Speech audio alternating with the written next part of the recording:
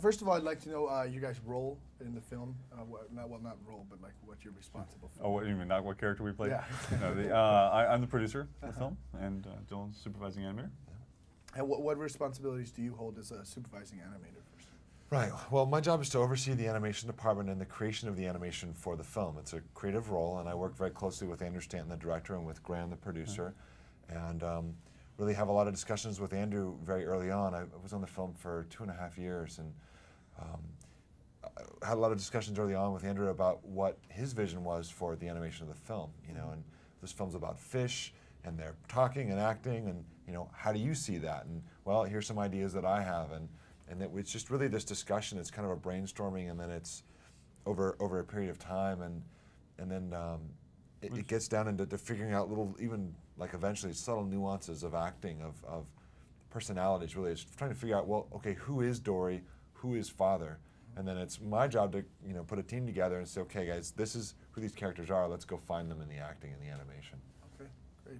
First of all, I would like to know how much has technology and CGI, how far we've been able to push it, how has that affected the way we tell a story? Well, in the industry as a whole, I mean, obviously the effect it's had on the effects industry. There you go. And special effects is just incredibly profound. And our industry, our medium's a little bit different. We're not trying to fool people in terms of photorealism. We're trying to create believable, fantasy worlds, which we ground in a deep knowledge of how the real world works, but characterize it and pull back a bit so you can enjoy going to a world that doesn't exist.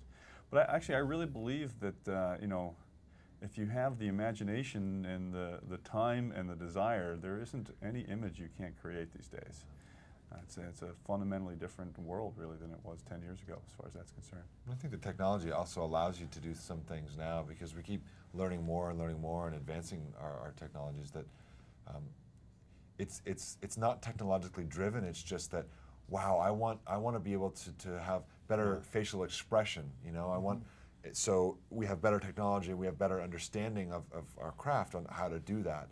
It's not really using technology as a story device, because we're kind of the opposite, where we come up with a great story, and we happen to use technology to tell this story in a sense that we use computers.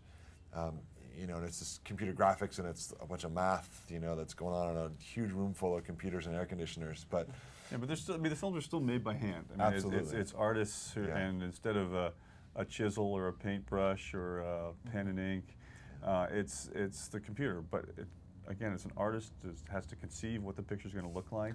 It's their trained eye, their knowledge of composition, and how to influence emotional state of mind through visual imagery.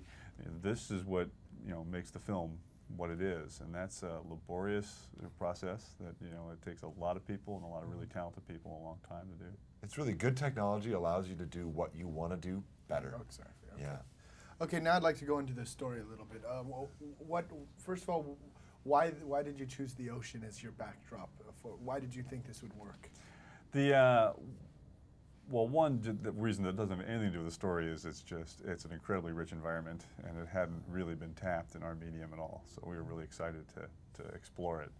But also, I think it's perfect for this story, which has a lot to do with the potentially overwhelming responsibility of parenting, and the very difficult dilemma of needing to let your children go out and live their own lives and make mistakes and face their own dangers. And if you don't want to overprotect them, you don't want to underprotect them, and that dilemma is definitely heightened and accentuated being in the ocean, where especially if you're a clownfish. So and clownfish is a perfect species casting, which is a new thing, right? When you're talking about making a film like ours, and they have no natural defenses, unlike almost any other fish in the ocean.